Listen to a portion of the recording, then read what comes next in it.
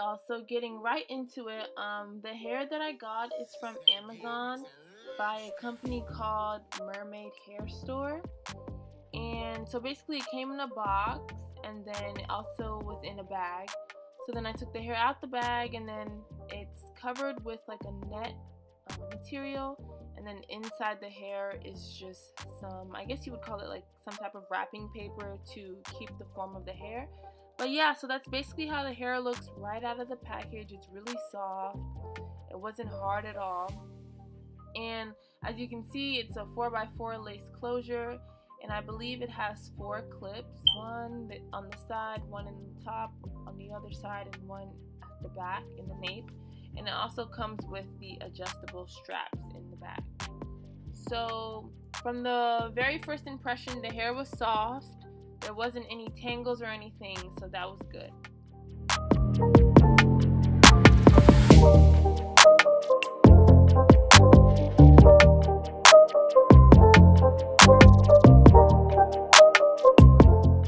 Alright y'all, so I went ahead and put my wig cap on. I made sure that I got a brown color that matches my skin.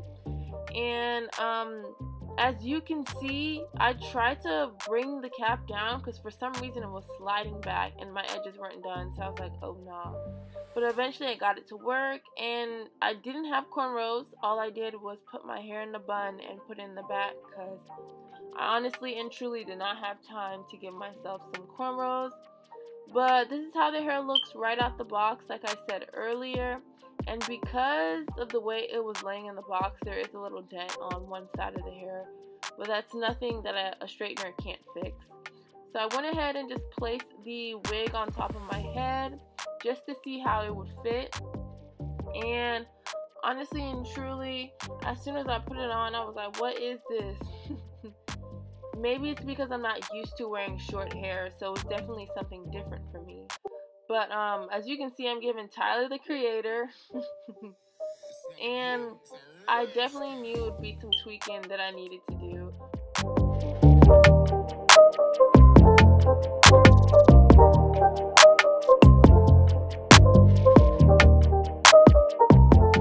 As y'all can see, I'm looking like Aunt Jemima, so I had to get some mousse to see if I could make the top portion lay down a little flatter. So I just kept putting mousse, and then I combed it down with my rat tail comb just to see if it could lay a little more flatter than what it was.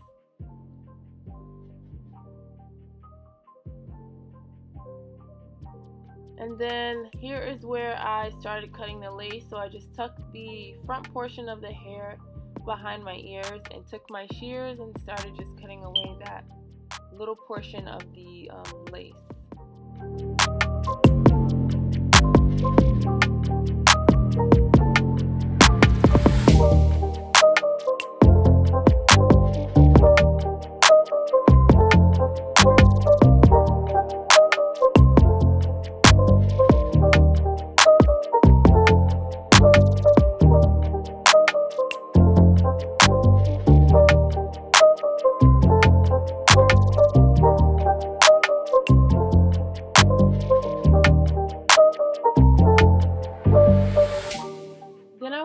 And took some foundation that was in my skin color and just tried to make that part look a little bit more like skin.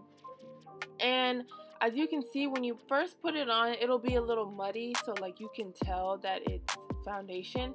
But after you wait a little while and kind of comb it through, it starts to look a lot better. And because when I first put it on, it was looking a bit wiggy, like after I put the makeup, I decided to do or put on some little baby hairs, because when I looked at it off camera, I was like, oh no, this doesn't look right. So I started doing some baby hairs, but I thought I'd finish it on camera.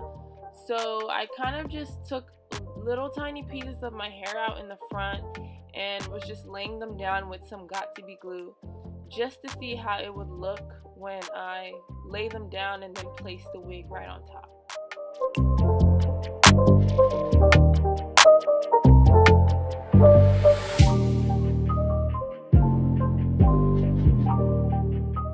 So I am one of the most minimalistic type of people where I don't really like to do too much to my hair. Like even doing these mediocre. Baby hairs was pushing it for me, because usually I just like wigs that I can just plop on my head and then keep it moving. That's why I haven't really tried like full-blown frontals, but who knows, I might get into that later. So doing these baby hairs was just a bit much for me, but I do think once I did it, it started to look a tad bit more natural, because having the baby hairs made sure that I pushed the wig back a little bit more, and because of that, I think it kind of looked a lot more better than how it looked before.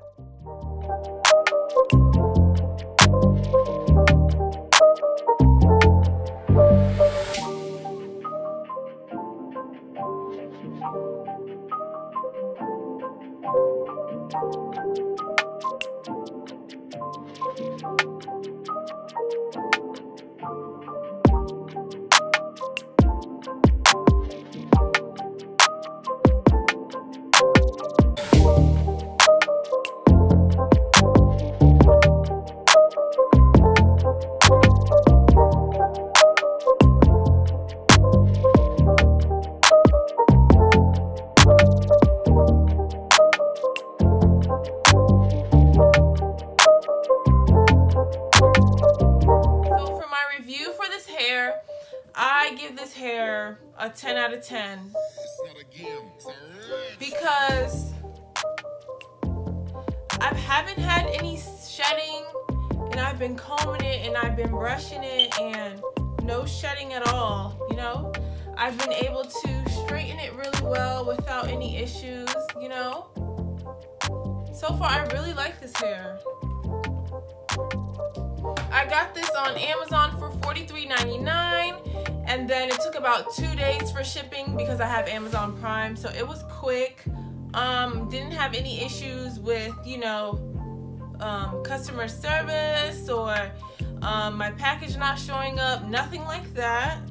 Everything was pretty great. Like I said, there's no shedding. I got this in a 12-inch.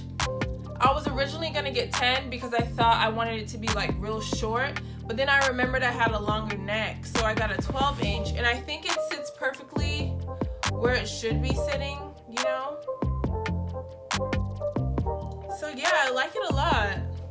I'm not really used to shorter hair, so this is something new for me, but the good thing about it is I only paid $43.99 for this hair, so even if I didn't like it, I wouldn't have been that mad, but I actually kind of like it. It's something different. I've never done a bob before, and I feel like if I was to curl this or something, it'll look good as well.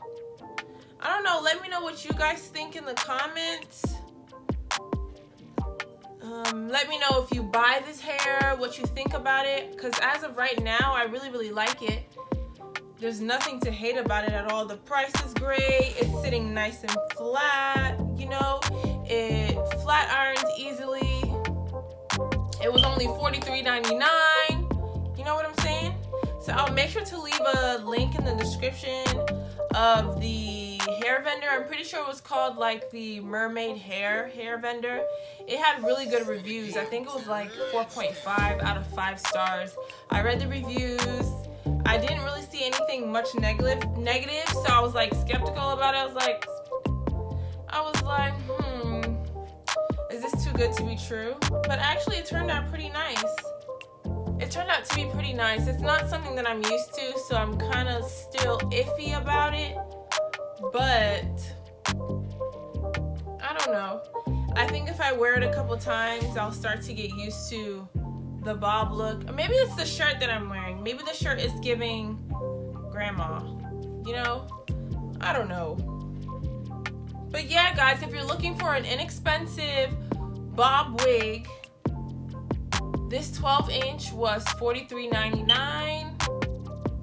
And I believe if you get like a 14, it should go up to $50. But I don't really have any complaints. And the thickness, yeah, so at first I was like, oh my gosh, the thickness, it's really thin. But then I looked at it and I was like, I kind of like that it's thinner because it looks more natural. Because because if it was really thick, you could tell, you know how it gets all like boxy and choppy at the bottom. It's not choppy with this because it's like the perfect thickness. But there are some people who do like thicker hair. I actually like this. For a bob, I would say thinner is better because it looks more natural. But yeah, let me know what you guys think in the comments. Let me know if you think the hair is a bop or a flop. But yeah, any concerns, any questions, anything you want to ask me, go ahead, drop it down in the comment section and I will reply to you. So yeah, I hope you guys enjoyed this video. Don't forget to like, comment, share, and subscribe, and I'll see you on my next one. Bye.